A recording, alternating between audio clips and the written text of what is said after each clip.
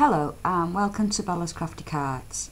I'm Bella and today we're going to be making another Christmas card, but this time this one's going to be in a two-part because there's going to be a bit of colouring to do. So I'm going to bring in the stamp I'm going to be using and then we'll just crack on with it. Okay, and it's a popcorn bear from Crafters Companions. Okay, and because he's quite large, I've got my large. So here I have some super smooth white card, and I have my Memento ink because I'm going to be colouring in with my Copic markers. So I'm just going to stamp him out. Him there. Really press on to get an even coverage and then take it off, and there he is, absolutely lovely. Now we're going to start colouring him. Like I said, I've actually got no colours organised from this, and this is what I store my Copics in. I absolutely love my Copics. I do love my Pro markers as well, which I have a vast collection of them as well. But at the moment, I actually think that my Copics are taking over my Pro markers at the moment. I just love them. The way they flow is absolutely amazing. So now I'm just going to be pulling some colours out. Some ones that I think might look nice. Some shades of brown. And then I'm going to see what I can come up with. Now, I've got a selection of browns here. I'll just run through the colours. I've got E45, which is dark bark. I have E47, which is dark brown. I have E29, which is burnt umber. E71, which is champagne. Let's just pull that one to one side because I'll explain why in a minute. I've got E33, which is sand, and I've got E31, which is brick beige. Okay, now this one I've pulled out to one side is actually an E51, which is milky white. Now I tend to use these for colouring faces and skin. But they actually this colour works really well when you're using your browns. So I'm just going to pull them off to one side. Now, playing with my colours at the bottom while I'm going along. And I think I'm going to start off with my E31, which is my brick beige. Now don't forget, he's only got a small area on his face. So you don't want to make him too dark. I'm just going to go around the edges like this, where you think darker patches would be. Keep going. Now as you can see, I'm not colouring, I'm actually tapping. That's why I absolutely love the Copic markers. We'll do his hands. I was unsure whether or not I was actually going to put gloves on him, but I don't think I will. And his other one.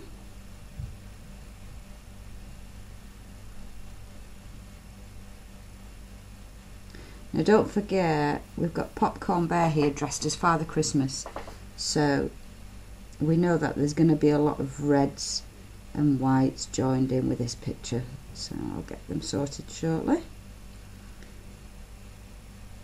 So as you can see, I'm just dabbing on the colour. I'm not making it perfect. I'm going to do his little ears. Like so. And all I've done is I've just gone round the edges. Like so.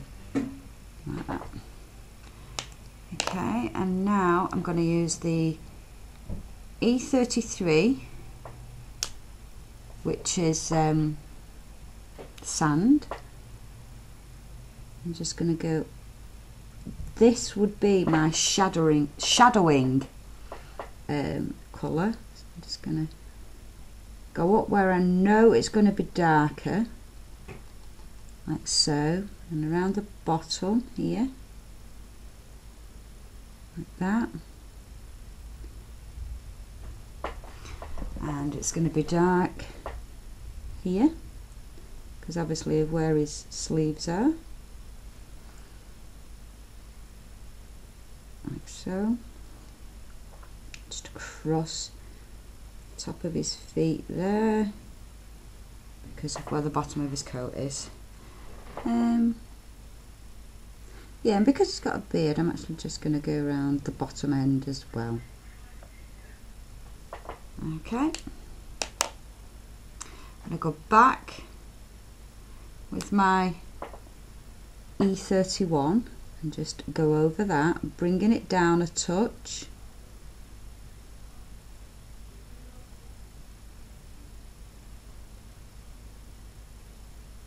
Just to blend it in.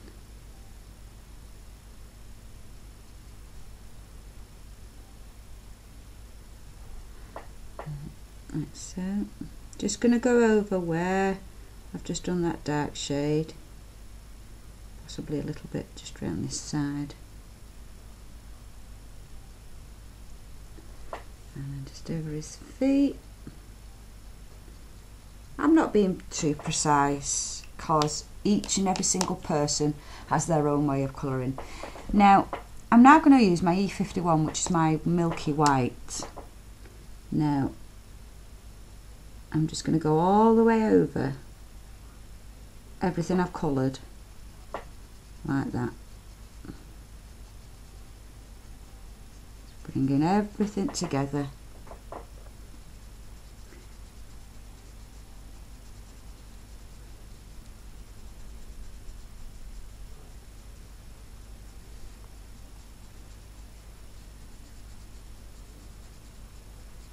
There we go, there's him all nice and coloured in. I think using the E51, the milky white, it actually brings depth into it, because when colouring a bear, he's not all one shade. Even on the light areas, if you look at it carefully, it is all different shades. So there's the bear coloured in. Okay, I'm now going to go on to the red, and I've got here R46, which is just strong red. I'm not going to do any shadowing here. I'm just going to go all the way over where I know his red little Santa outfit would be. Very, very lightly. And because these are an alcohol pen, they blend together really, really well, and not giving you any of them colouring lines as you would get with normal felt tips.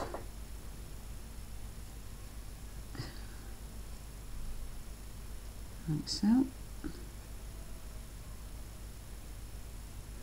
So there's his hat done, and we've got his jacket here.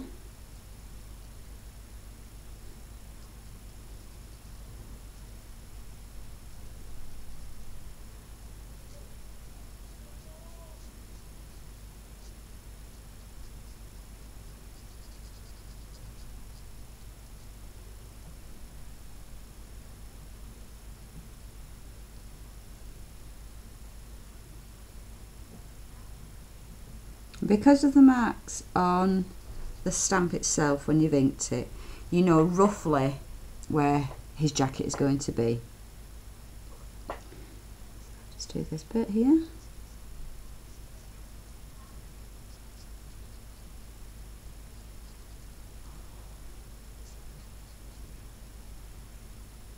Up to his moustache, sorry, up to his beard,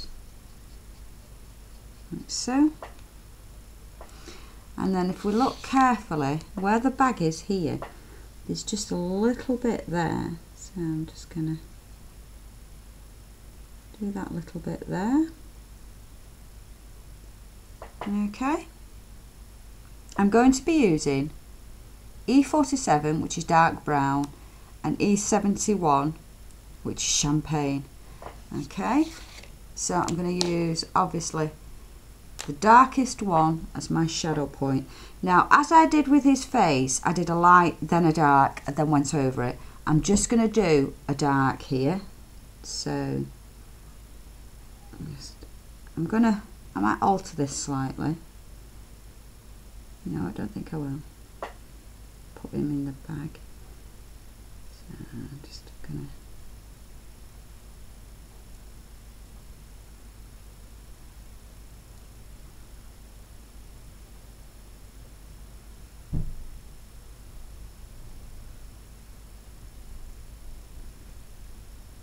Now when using, when using Copics or Pro Markers, basically the lines that are created on the stamp are where the shadow lines would be. So that's where you would put your darkest colour. That's the way I always remember. Always follow the stamp, because that's just giving it the movement. But what you need to do is, don't forget, is you're going to go around some of the edges as well. Like so. It just gives your bag a little bit of depth. And now I'm just going to carefully suss out which is part of the bag on the inside, because that is against him. That will be all dark, like so. I'm going to do the same on the other side.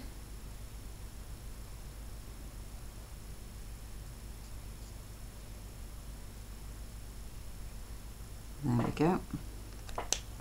And then I'm just going to go over in my E71, which is my champagne, even over the dark that I've just done, because it will just bleed out some of the colour that's already there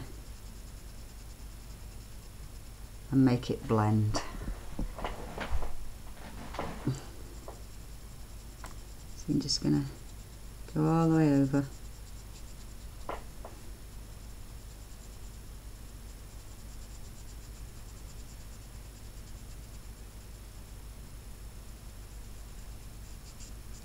So, and I'm just going to go over this bit here. So there's that side, and just do the other side, because he's actually carrying 2 bags. And in fact, I messed up, because this bottom section here, that is the bag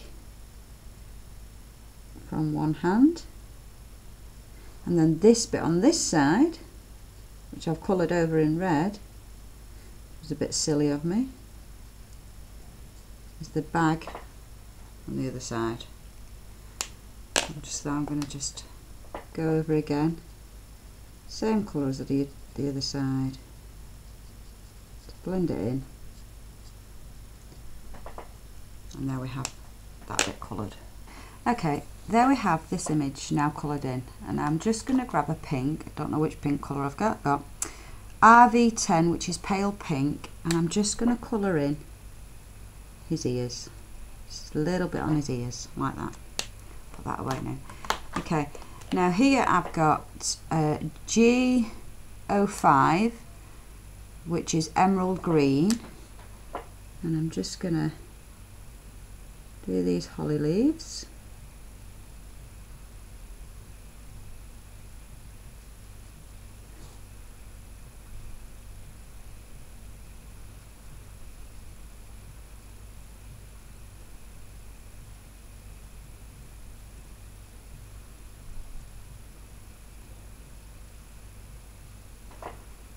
Okay, and I'm just going to get my dark brown again, my E45, and I'm just going to do these stems like so.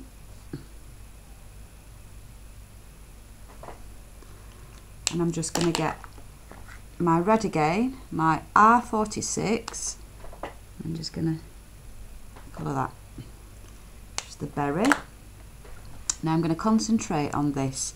Now I think this is a penguin, so I'm going to get my C7, which is my cool grey number 7, because I don't want him to be black because black's too harsh.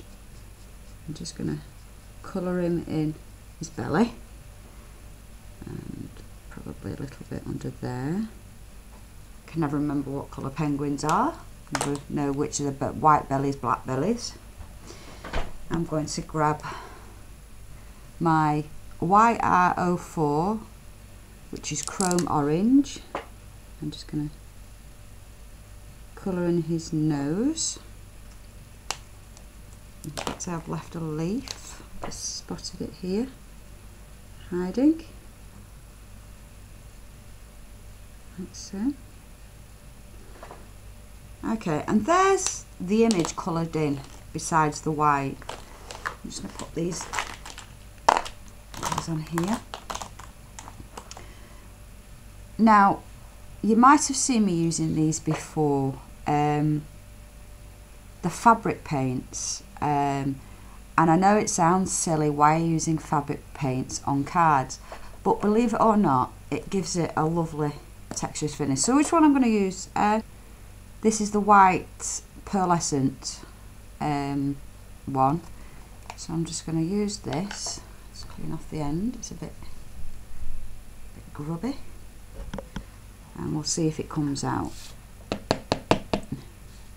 And then all you're going to do is you're basically just going to colour with it in.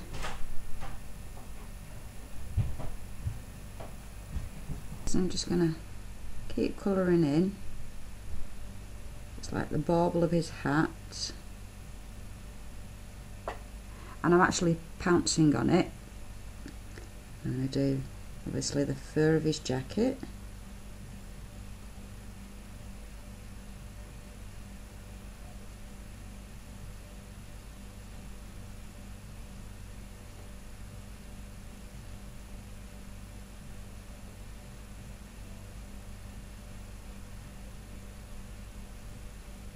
Like so. And his beard.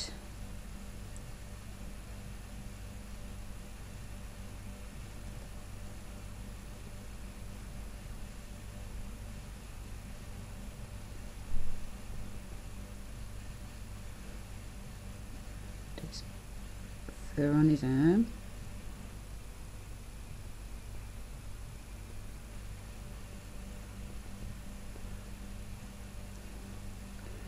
And his other arm.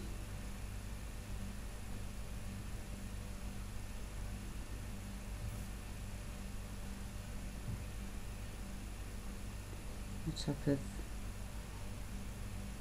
the bag, and then the bottom of his jacket.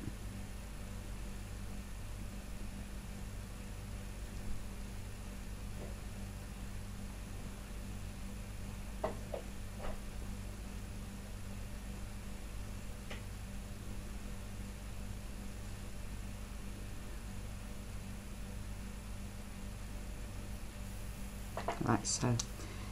Now I'm just going to stop the camera for a moment while I just go and blast that with my heat gun. It just sets it, so I'll be back with you in a second.